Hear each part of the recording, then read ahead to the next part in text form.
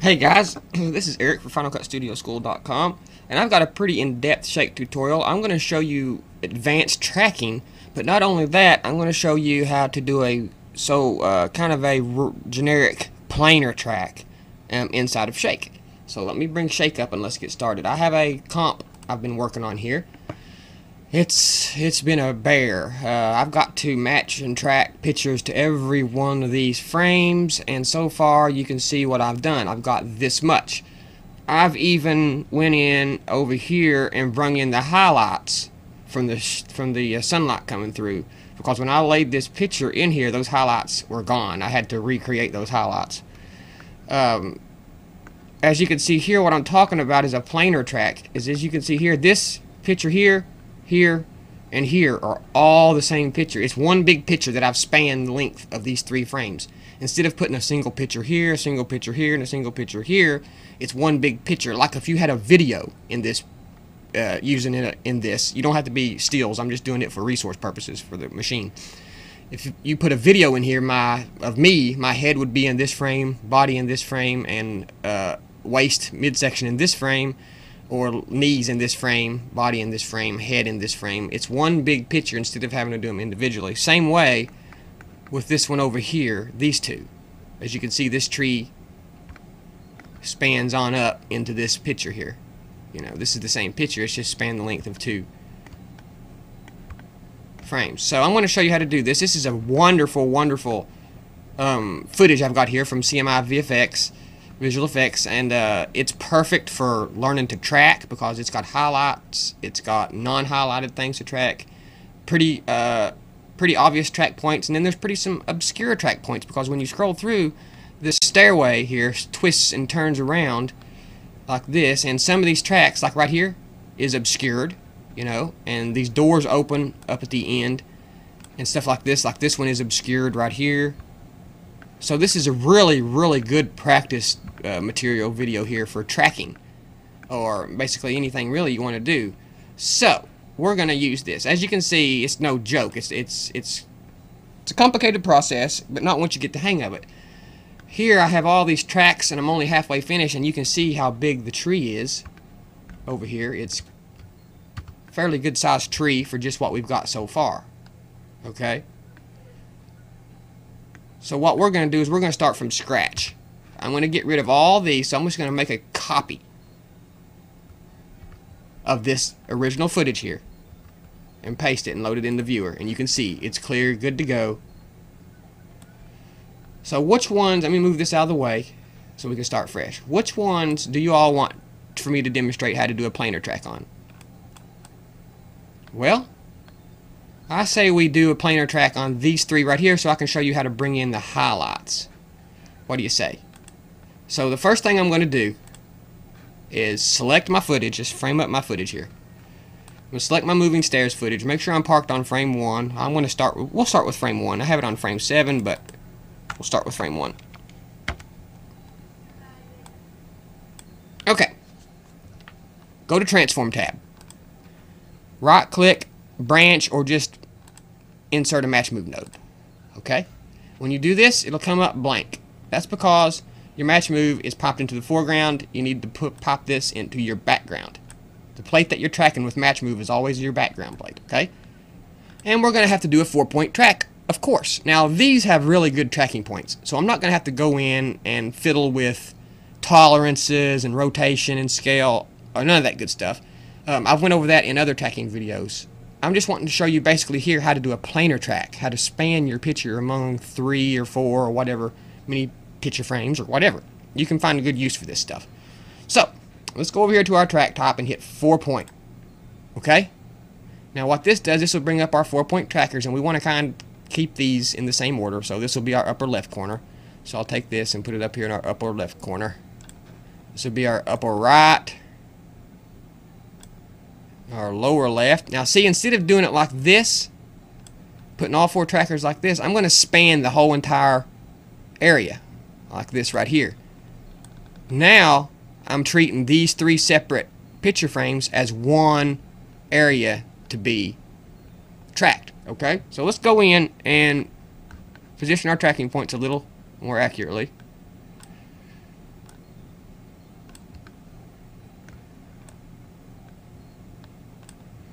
Okay, it don't really matter what size resolution your pictures is, since Shake is infinite workspace. You can bring in a freaking 6K plate and it'll work with it.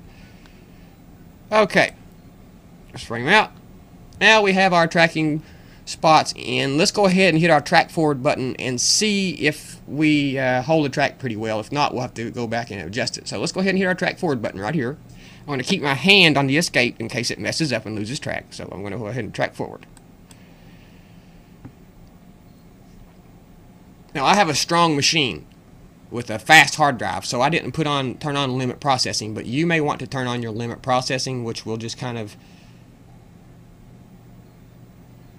help your processor when track, helps it be faster. It just limits what it's rendering to the area within the trackers. No big deal. It looks like we're having a pretty smooth track on our first try there.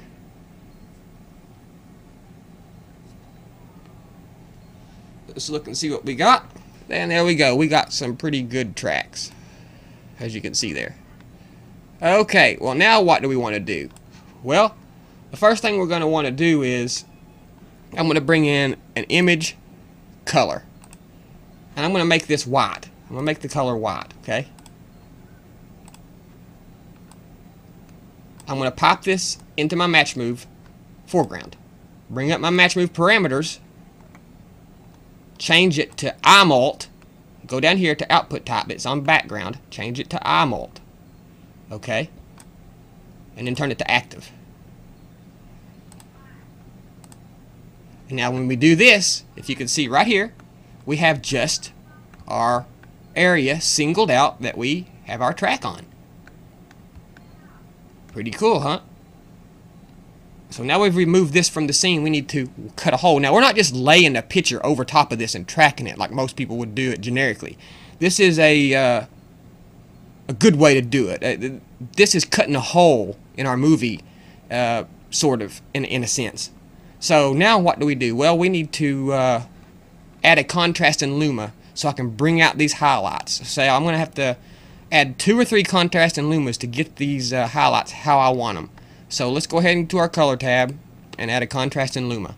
Now let's fiddle with our value in center and just get our highlights here as white as we can get them.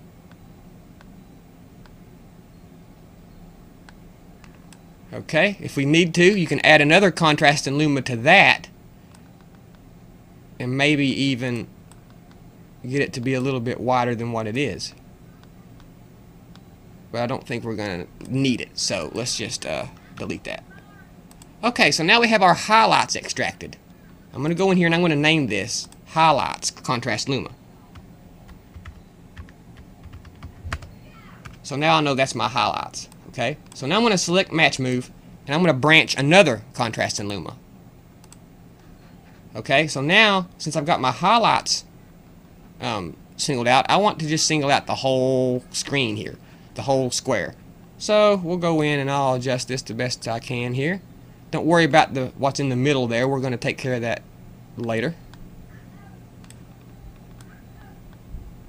Okay, let's add another contrast in Luma to that one. This one might help if we do that.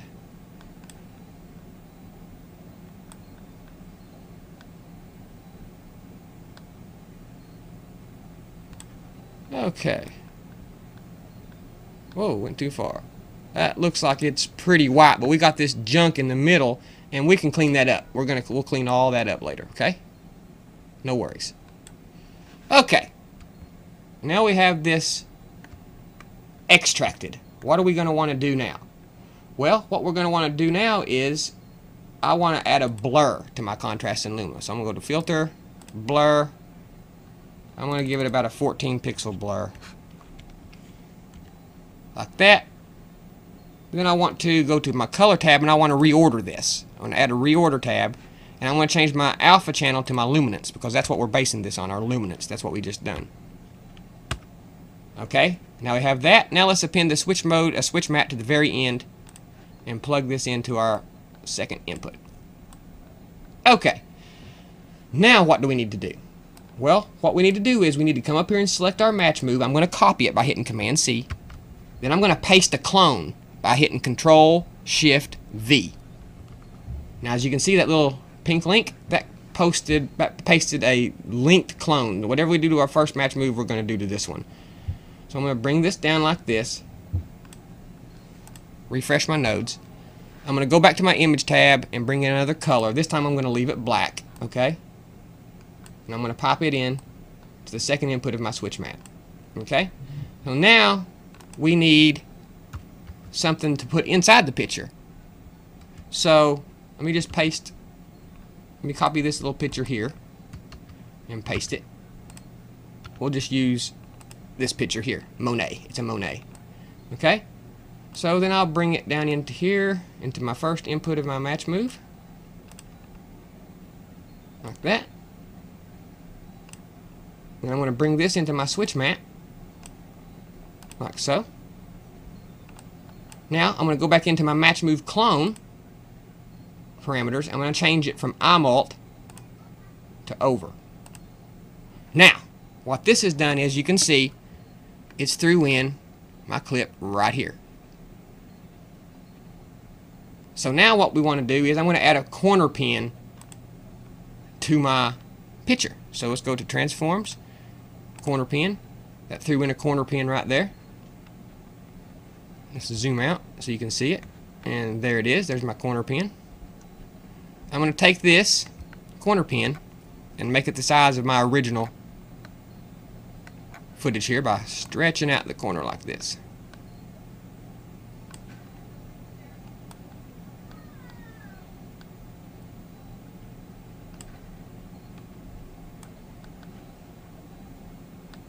So, okay. Now, all we need to do is I'm going to add an over node. Over. I'm going to lay that over my original footage. There. Now we have this so-called track, but we need to do a lot of cleaning up. Okay? There's a lot of things we need to do. So what I'm going to do is I'm going to go back to my reorder node, and I'm going to append an outside node. Like that. I'm going to go to my image tab. I'm going to create a roto shape. And I'm going to go in here and make a couple of roto shapes around this, like so.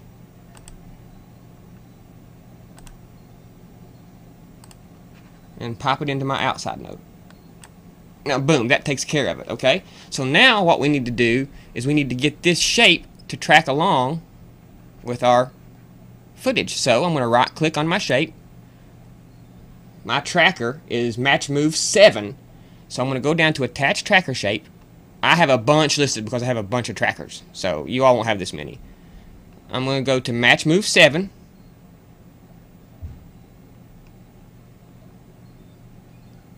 Track 1.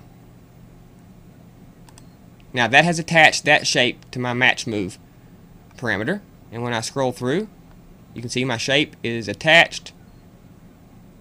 No problem. Now we need to make another one. We'll go to layer. We'll append another outside node. We'll go to image and make another roto shape. Let's make our roto shape around this one.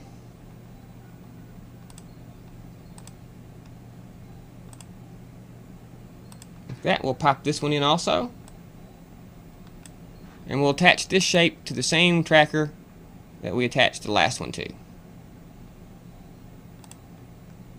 So now let me zoom out here. Now when I scroll through, you'll see my shapes are attached and that junk that was in the middle is gone. Okay, so now I can go to my over node, and as you can see right here, we have our pictures, our picture tracked those all 3 frames. The same picture is stretched over all 3 frames. So now we want to lay my highlights back over. So this is where this comes in right here.